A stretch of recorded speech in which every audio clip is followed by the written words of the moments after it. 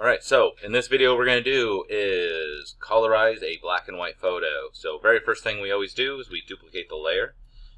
So I'm just going to go ahead and I'm going to duplicate this layer. Next thing I'm going to do is I'm just going to basically fix it in general because it's just some stuff I'm not a big fan of. So I'm going to go to this, do the polygonal lasso, and I'm going to go boom, boom, boom, boom, boom, boom, and double click. And I'm just going to go to Edit, Content Aware Fill, and I'm just going to go hit OK, and that'll get rid of that, which doesn't look that great. And that should Control D, and I'm going to do the same thing. Hit backspace and Control D, and then I'm just going to do the same thing here.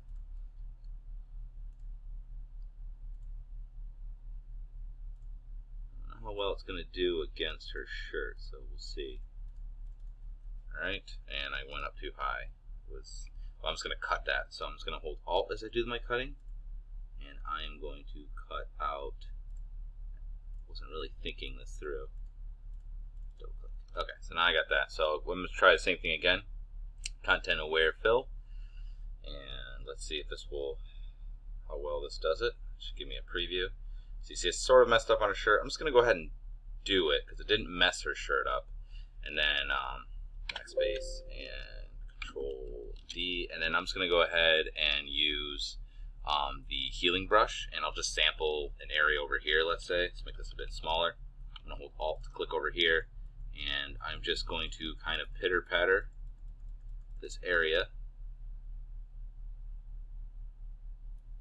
Maybe brush in a little, like that there. And let's sample over here.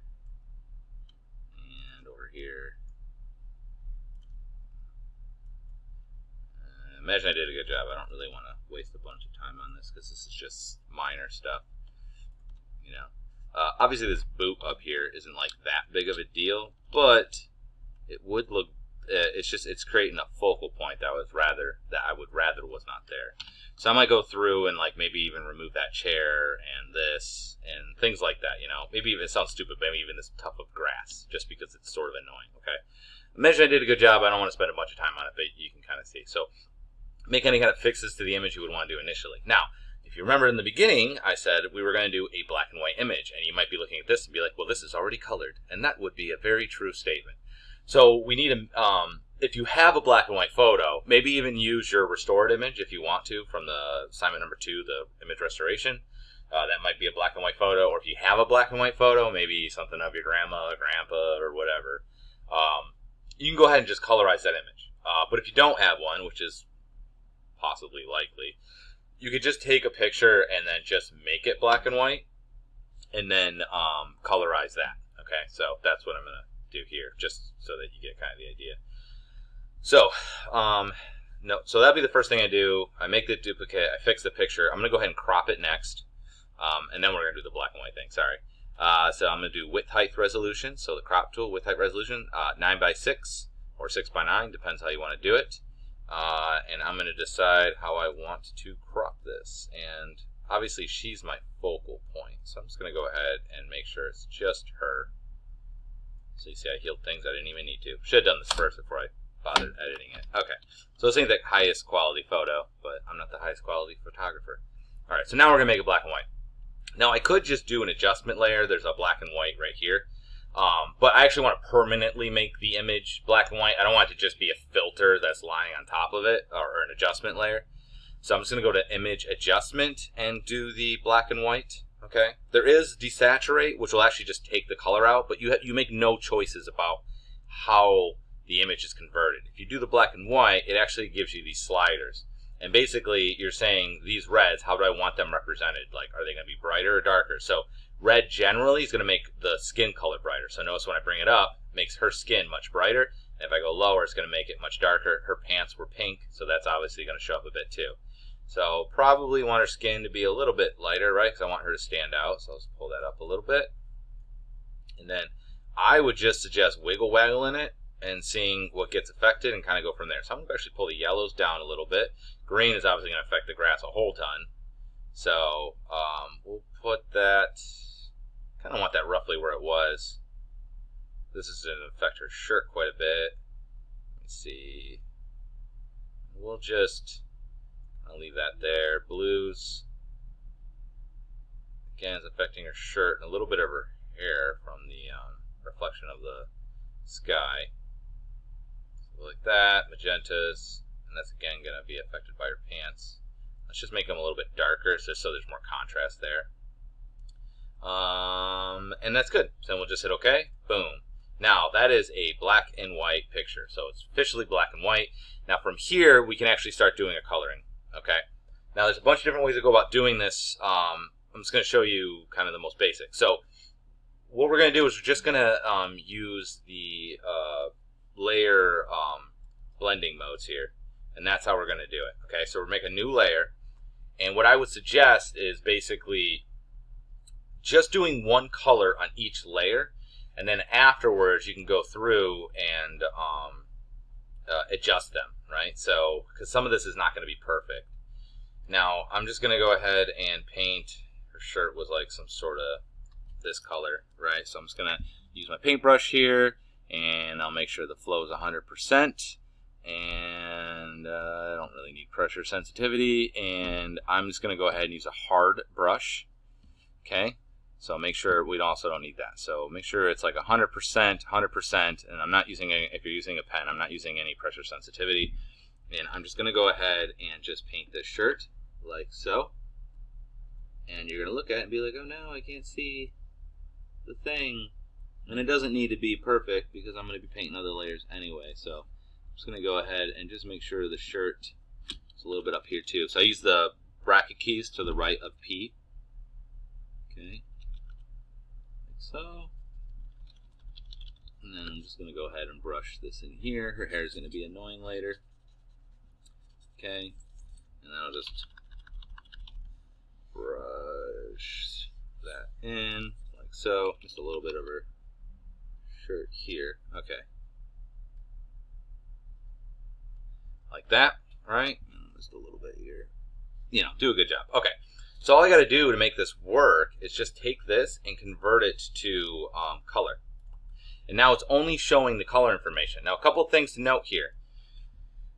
If I make this more or less saturated, right? So if I go over here, basically adding black or adding white to it isn't actually going to change it in any way. Like if I try to paint black onto this image, if you look, you can see over here, it did paint black, but black has no color information. And subsequently, if I do white,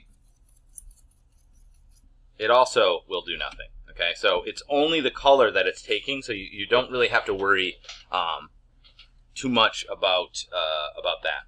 Okay, so I'm just going to call that layer good. I'll do the next one. And then her pants were like a magenta, right, or something. I don't know. I think they were more, maybe they were a little bit more this color. All right. Now maybe when I go to do this, what I'll do is, instead of just straight up trying to paint it, which you could do that too if you want, maybe what I'll do is I will use the magnetic lasso, and I'm just going to go like this around the image.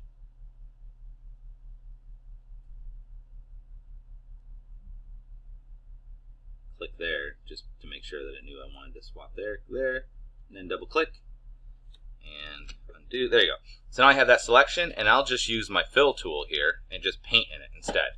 And again, just make sure, it might make sense to do this beforehand, that you switch it to that. I'm just going to hit Control D to clear my selection. So that's another way. So you could use your selection tools and things in order to try and color things in as well. That might make some sense for you. Okay. All right. So next, what I'm going to do is make another layer, and I will do let's say the background. Probably should have done that first, actually. It's a good idea to kind of work from the back to the front. So let's just go ahead and paint the back. Now, should have done it earlier. Now, one of the advantages that we have that you can do if you want is you could do something like this. I could take my layer here. Let's say we just turn all these off, right? So if you click and drag down, it'll turn all the eyeballs off. I can go here, and then I can just use the eyedropper, although you shouldn't do this. And I can click, and I'm just going to drag and find like what's the most mid-green, and I can use that color. And now I'm just going to turn these all back on. When I go ahead and use my paintbrush, right, it'll actually use the literal color that's on there, and that will actually work a bit better. Okay, and then I'm just going to go ahead and switch this to color. Now you can see it supersedes. So what I'm going to do is I'm just going to take this and I'm going to drag it underneath so it's below the other ones. So it's a good idea to kind of layer it up. And then I'm just going to go ahead and do another layer, the little layer button. And you might want to label these too. I think I just want to make this a little bit more towards the blue spectrum. Okay. And I'm just going to go ahead and paint this. Okay. Alright, like that. And again, we'll just make sure that it is indeed color. Okay. And then we'll do the skin next. Okay. And let's just go ahead and just, let's use magnetic lasso. And I'm just going to go ahead and do the legs here.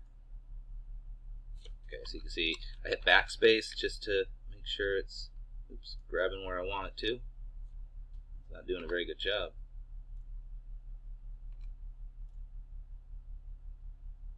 Good. Cut all the way across. Doop-a-doop-a-doop. Nope. It doesn't matter, it's black anyway. It's not going to affect anything.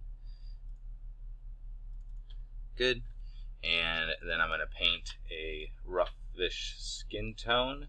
Now this is the hardest one to do because it's really hard to tell, just quite frankly, because you can see it just looks off. And it's going to look off anyway, even if you do an amazingly perfect job. Let's try using the quick selection tool here.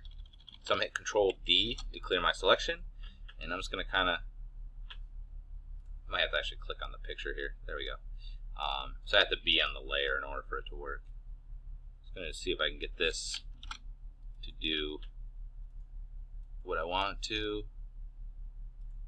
Okay. And we'll just, alright, a little bit more there. Alright, then I'm just going to go in here, Control plus to zoom in. I'm going to use the bracket keys to make this a little bit smaller. I'm going to hold Alt so it cuts away. And I'm just going to see if I can get this to cut away a little bit from these areas. Okay. And obviously I want all that gone. The idea is to try and make big sweeping changes or selections, right, with the automated stuff, and then just, you know, use the more and more micro tools as you kind of go. So I need to grab her face here. So we'll just go ahead. Alright. And make sure where her shirt and her skin starts. And go with that. Alright. Yeah, there we go. So that's not perfect. I'm just going to make sure I click back up on this layer. I'm going to hit G for the paint bucket tool and click in there. Control minus, I'm going to hit Control D, and then the last one is just going to be this hair here, and this is obviously going to be a little bit, just pretty dark brown hair. Okay, and I'm just going to manually paint that in there, so I'll just grab the brush again, make this smaller, and do the best I can. Alright.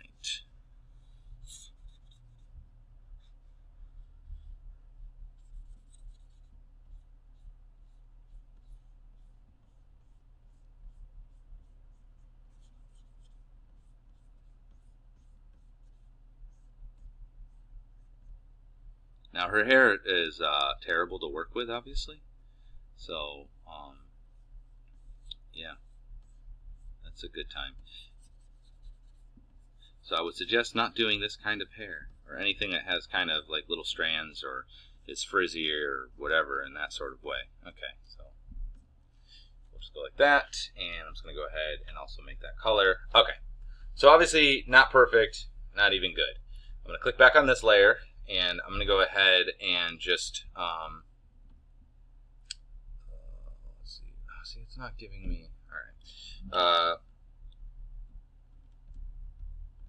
this one? There we go. If you hold Alt and you click on the eyeball, it will invert and only show the one that you click on. So I'm going to go like that. I'm going to hit I for the eyedropper tool, right? Click on this, and then I'm just going to go ahead and Alt and click on everything again, and that will bring everything back. And I'm just going to go ahead and with the brush, just sort of, sort of make sure I fix everything that I might have missed. So like skin here has got some missing. Oops, right there shouldn't be there, so I'm going to use the eraser and just going to erase that back out so it's back to her shirt color. And just sort of micro manage some of that. So let's go back to B.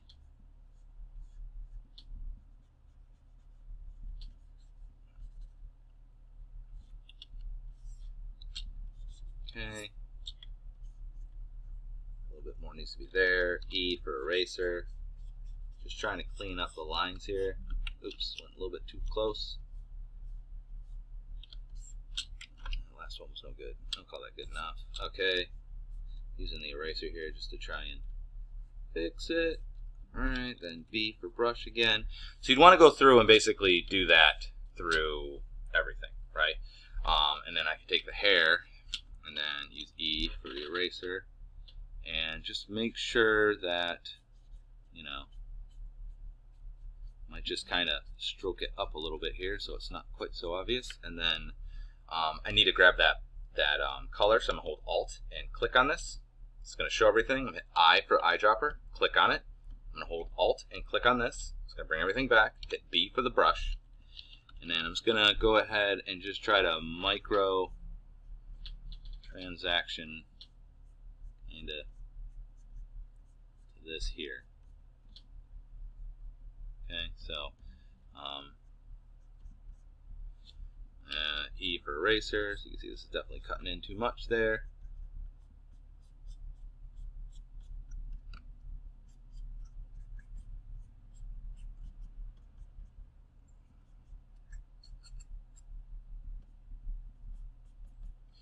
So where it does get a little bit hairy, just kind of go back and forth between the eraser and the brush, and you might just need to kind of just, in a way, sort of buzz it out.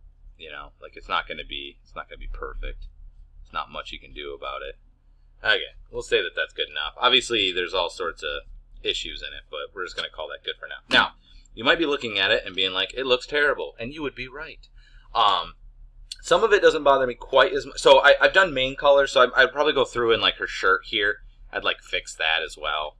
But that's obviously, that's going to be a little bit, you know, I'd go through there and just manually paint it. That's not really, you get the idea with that. But one of the reasons why I separate all these layers is that this actually gives me control over the way that they look, right? So let's say I'm like, okay, her shirt, I think, was actually a little bit more green. So I'm going to go to that layer, right? And then I can just go ahead and do like an adjustment layer. So let's do the hue saturation one here. And I can be like, okay, I want to shift that more towards the green, that color. Make sure also I'm going to right click on it and create clipping mask. So it doesn't affect anything but that. But that will allow me to shift it more in that green direction. And now it looks more like that. Or if it's too bright, too much color, I can take this down. That'll bring it more back to gray, or I can try to do more, right? So that gives me a little bit more flexibility because I can control each layer in of itself. And then it might make sense to actually go ahead and, I like to do this just because I don't want to have a bunch of adjustment layers. I know this is destructive, but I'm going to right click and just go merge down, and that will merge that adjustment layer into that layer itself, and that way it's gone, but it's still applied. It's the same thing as doing image adjustments, hue saturation. Where are you at? But you at least have a little more flexibility. So if you wanted to wait till the end and that way you can adjust everything together and then merge them or not, it's up to you. But the skin's the biggest one that's an issue, right? So I'm looking at this skin, and this is the reason why we're actually, for this assignment, you have to do a human. She looks like a Simpsons character, right? She's very yellow. So what I'm going to do is just the same thing. I just go to adjustments. Again, I'll just do the hue saturation and be like, okay, it's definitely got to go more towards the red, right? So she's definitely going to go a little more red as a base tone. And There's the lightness. So the lightness actually isn't going to do anything. Lightness and darkness is literally going to do the same thing as desaturating. Because if you're adding white or black to it, it's just going to... Oh, this... Hang on a second. I got to make sure I create the clipping mask. There we go. It's literally just going to make it gray if you go in either direction. Because all you're doing is just adding white or black, so it doesn't do anything. So I'm just going to use the saturation and bring that down a little bit. And that's a little bit more natural. Doesn't look 100%. And then I would go through, I'm just going to go ahead and right click and merge down on that layer. I would go through and adjust all my layers that way. Okay.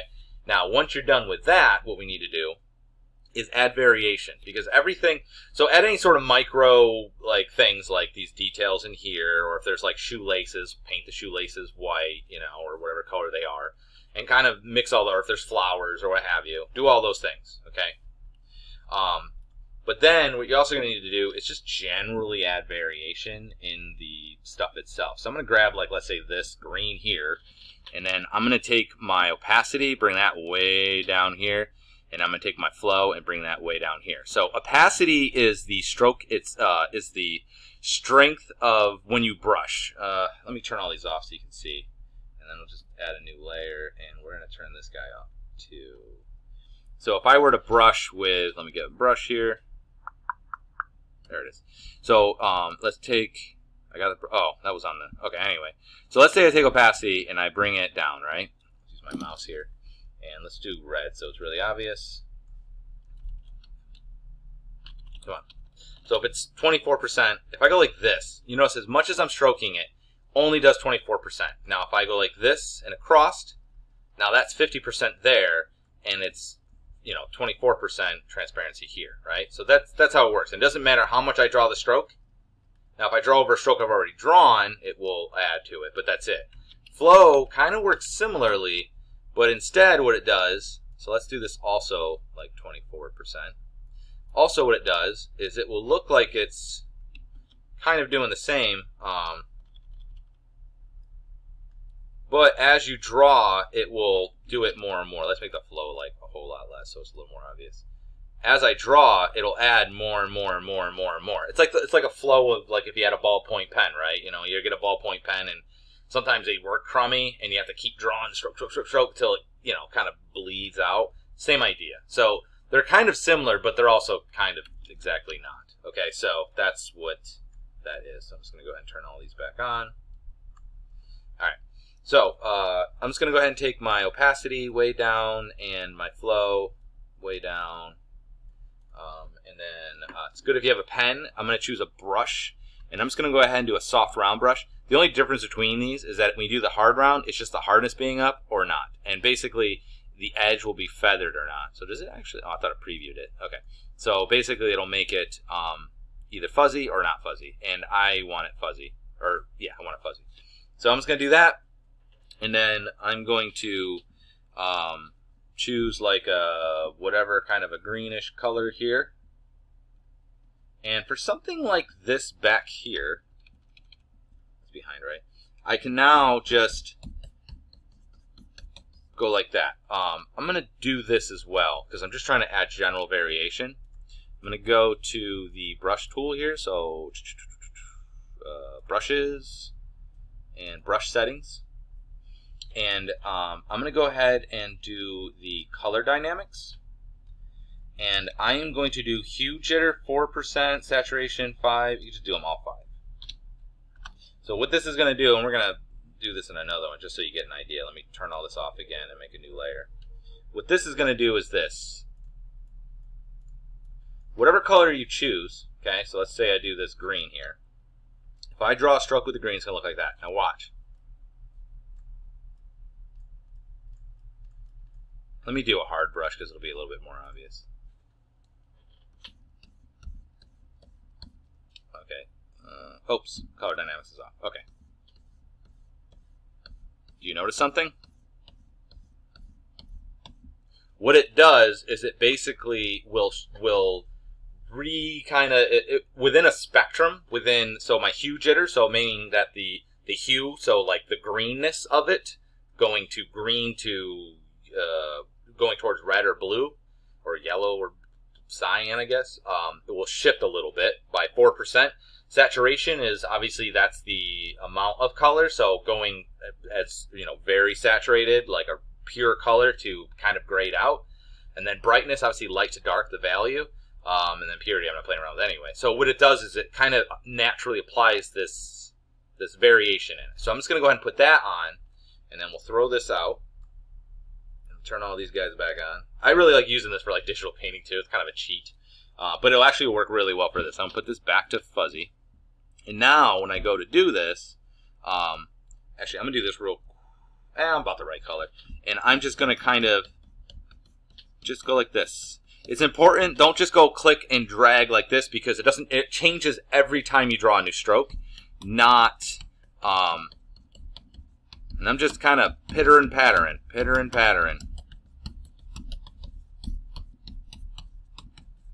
Hopefully it's, if I hold Alt and click, you'll see how much, oh, see, turned off again. How are you turning off? There we go. So I'm just pitter and pattering. And what that's going to do, because if you look at that grass, it's not just one pure solid color. That's why whenever you see a colorized image, they look terrible, because there's no variation in it. So this is a big thing we do in 3D animation when we create textures and stuff. And I'm going to show you this in a second when we do the person. So I'm just going to kind of go like that, right? And then I'm just going to go ahead and turn everything back on. And you're going to see it's going to look, you probably can't tell so much now, but I should have kept the old one. But you'll notice that it actually does look considerably better. And so I might do that to the trees as well, just because organic things obviously have lots of variation. And you might, be able to employ that a little bit. But obviously these are kind of superficially colored, so, it's unnatural. Now the skin is the other thing. So a lot of times with the skin, I'm going to go ahead and put a layer actually above the skin, up here, and I'm not going to use this color dynamics. Instead, what I'm going to do is try to be real particular about it. So Control plus, I'm going to keep my fuzzy brush, and what I'm going to do is go down here, and what you will notice is wherever there are capillaries, wherever the veins are transferring blood from artery, or from veins to arteries, you will notice that it'll be red, right? Because the blood has to be more towards the surface, and it's spreading around the actual tissue itself. So typically, like fingertips, palms will be pink. The nose, maybe the brow, around the chin, things that basically are protruding out. That are, the ears, right? That are more towards the tip will actually have a sort of more saturated, orangey red kind of feel to them. So kind of like this color here. So a general rosiness. So I'm going to add this to everything, and I'm going to take my opacity down and my flow. I ended up having to do it on the other one because I was going to paint like randomly, but then I decided to do that multi-stroke thing. So, but this one we actually do need to do this. Okay, so what I'm going to do is I'm going to make this a lot smaller, and then I'm just going to brush this red. Maybe make this opacity a bit stronger. Yeah, around, and try to add a little bit of variation.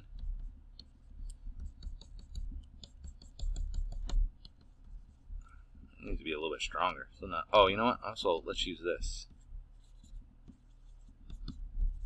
On her skin here, like elbows typically will have it a little bit more. Holding spacebar and clicking and dragging. So again, fingertips.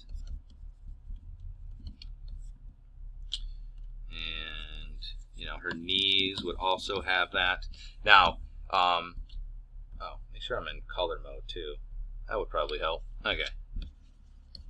So, just making sure, adding those various things. Obviously the lips, right? Oops, didn't mean to do that. Somehow I grab. What is going on? There it goes. Jeez. Okay. So I'm just going to keep drawing on her lips here until they get pinker. Let's just go all the way up because it's not giving me. It's better to generally be a little bit more subtle with this. Definitely eyes. Okay, like that, and then you'll see more of a greenish bluish color in the this. I'm actually going to put quite a bit lower in other areas, basically where the blood isn't flowing quite as high. So I'm going to put a little bit up on her forehead here. That was a little too much. Come on. So I'll take the opacity down a whole bunch more. Maybe a little bit in here. Down in here.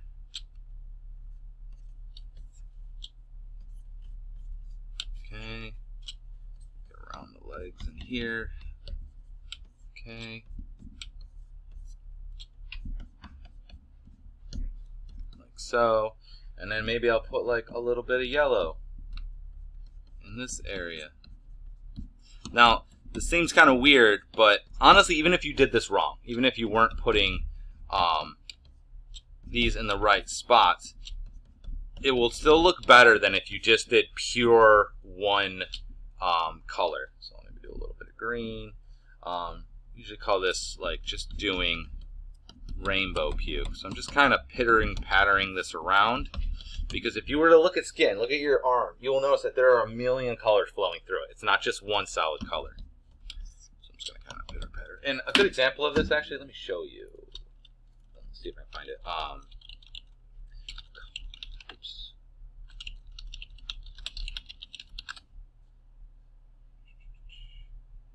So pop this over here. So there's a thing where you do yellow up here, and then kind of red, and then kind of blue. And you can see it in like famous paintings. So like you see it here where it's a little bit more yellow, red, and then blue. Again here, yellow, red, and then blue. But anyway, so that's basically what you end up doing. And they talk about it in famous paintings and things like that too. But more than anything else, you can look at your skin. You can see there's just variation in it. And so the key to basically making a black and white photo not look absolutely terrible is just putting that variation in. So, a little bit of yellow, red, and then usually a little bit of blue. Obviously, it kind of depends, because if you're like a dude, right, usually we have quite a bit of like 5 o'clock shadow, so it's very blue. Obviously, she's a little girl, so it's not going to be quite as strong. But yeah, so that's basically what I want you to do, is colorize a person. This is going to be one part of your assignment, sort of like this. Now, you can do it any way you want. Honestly, I don't really care so much the manner that you do it. I would suggest doing it in this layered approach, because it allows you to kind of adjust it. So even, you could literally paint like the skin blue, and then afterwards just do a hue adjustment. If it's easier to kind of lay it out, do the hue adjustment on it, and you can just fix it that way. That way you don't have to be perfect with the colors initially. Okay, so let's see what this looks like. So this was, I'm going to click on this guy, and here, I'll put this in a folder, and then quite a bit off. So you can see there's a lot more variation of like coolness and stuff like that. So if you have the actual photo, I would just set that next to you, and then you can kind of use it to both sample from for your colors, and also just to see how close you are and see how close you can get it. All right, so we'll call that good with this one. Sorry, this video is a little bit long, but hopefully you get an idea of what to do. Good luck.